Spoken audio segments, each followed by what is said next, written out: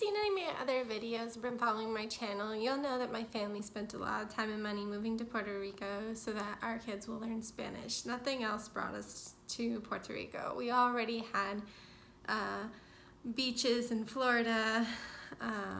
We already owned a house.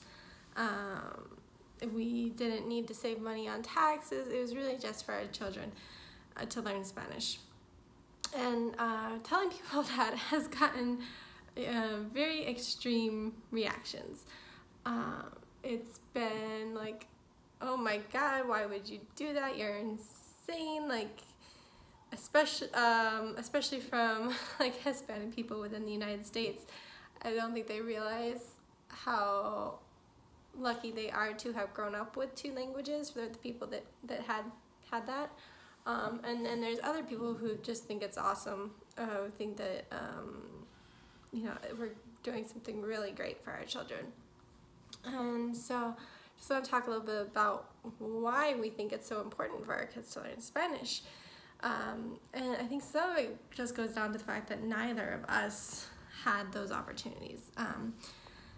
My husband was from a small town in Michigan where there was basically one Spanish speaker in the whole town, and even though that woman was a friend of his, it never really crossed their minds that they may be in a situation where they would want to be able to communicate in Spanish, because that Spanish friend also spoke English, whereas I came from a very conservative family in Georgia who didn't like immigration, didn't like different people like kind of encroaching in on their territory. They kind of thought that everyone coming in should learn English, and so there's no reason to learn Spanish. And when we went on vacation, we were going to English-speaking places, and so there was no reason.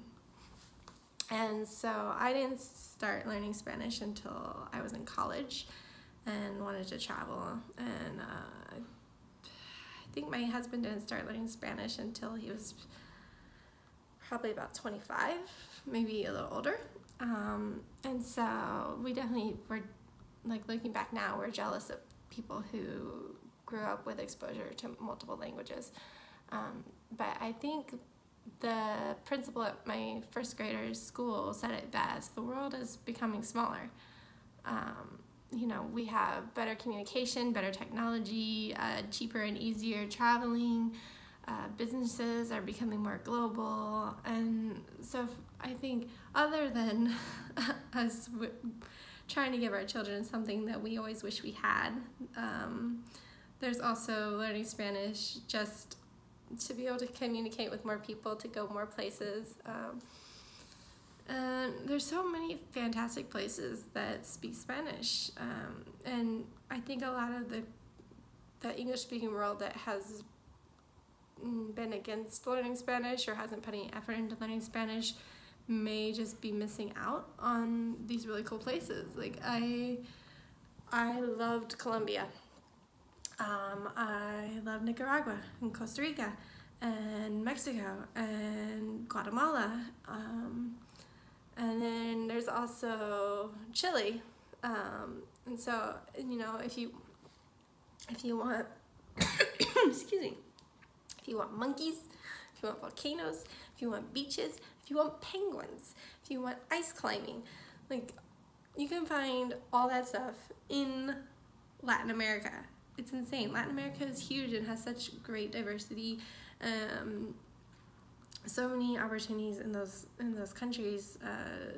Even if all you want to do is just go on vacations, it's still very very helpful to know enough Spanish, even just a survival level of Spanish.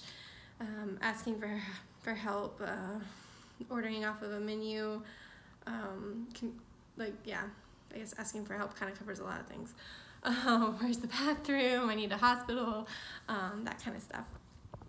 And then another reason that I know when I was in high school was people cared a lot about was just the vocabulary that you can learn.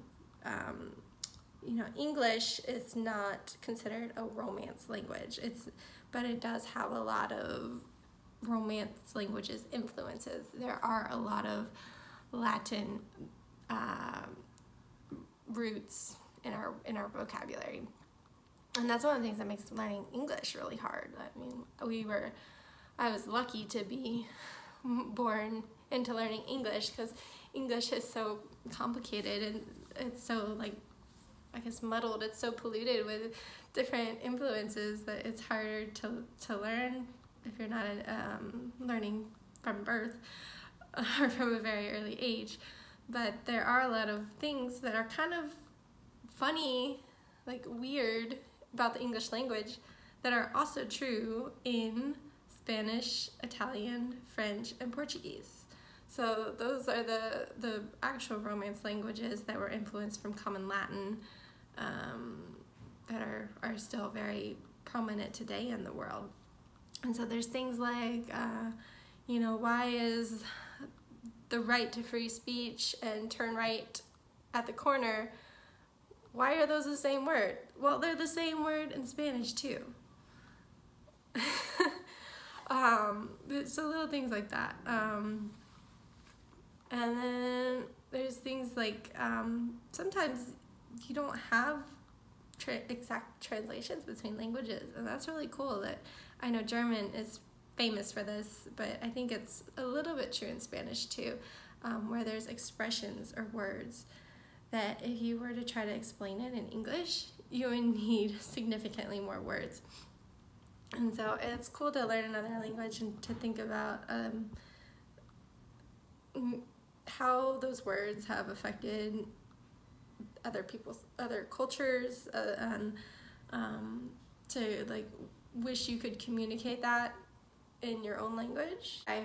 If our kids can understand English vocabulary better because of their Spanish understanding and get higher SAT scores and get into a better college, that's great. That's not our most important goal, because I actually went to a good college and decided not to finish. It wasn't for me.